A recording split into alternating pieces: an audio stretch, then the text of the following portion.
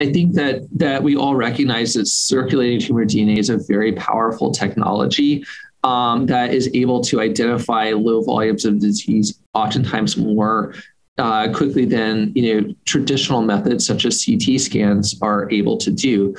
And there's quite a bit of data out there, and I think it's universally accepted now that circulating tumor DNA is a very powerful prognostic biomarker for recognizing the presence of minimal residual disease after completion of definitive therapies.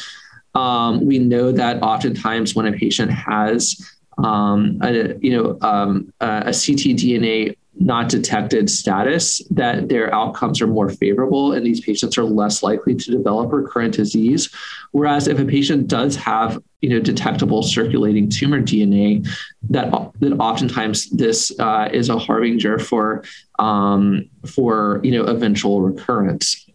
The issue is we don't know how best to use this information as determined in randomized trials. There's no level 1 evidence thus far through prospective studies which say that this technology has utility as a predictive biomarker to identify patients who do or patients who do not benefit from adjuvant chemotherapy, which certainly comes with significant toxicity to patients.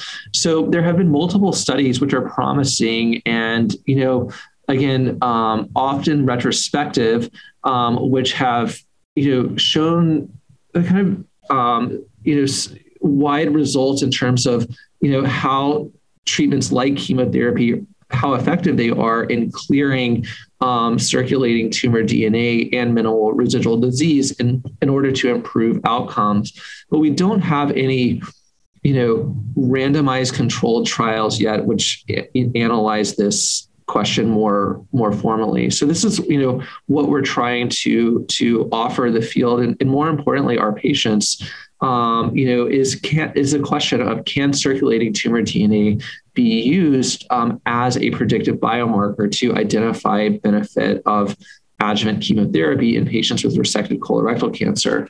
In the case of our NRG GI005 trial, which is enrolling across the United States and in Canada, we're looking specifically at patients with what's traditionally been considered low risk stage 2A colon cancer, so a T3N0 tumor that for which, based on current practices, the treating oncologist feels that the patient would not warrant adjuvant chemotherapy and would be suitable for observation. And patients are randomized in a 1-to-1 fashion to standard of care, which would be close observation, or prospective testing of circulating tumor DNA. And then in our case, we'll be using the Guardant Reveal assay, which incorporates both CRC-specific somatic mutation profiling as well as unique epigenome methylation signatures as well.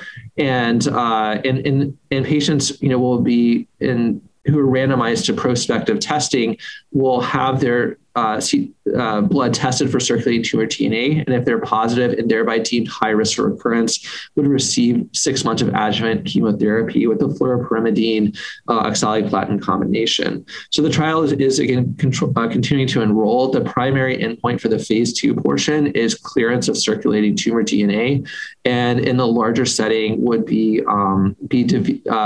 disease-free survival, recurrence-free survival in the phase 3 portion of our trial. So we're trying to build upon the retrospective series reported thus far by offering level 1 evidence through a prospective trial, demonstrating that not only is there prognostic, but also demonstrated predictive utility of this powerful technology.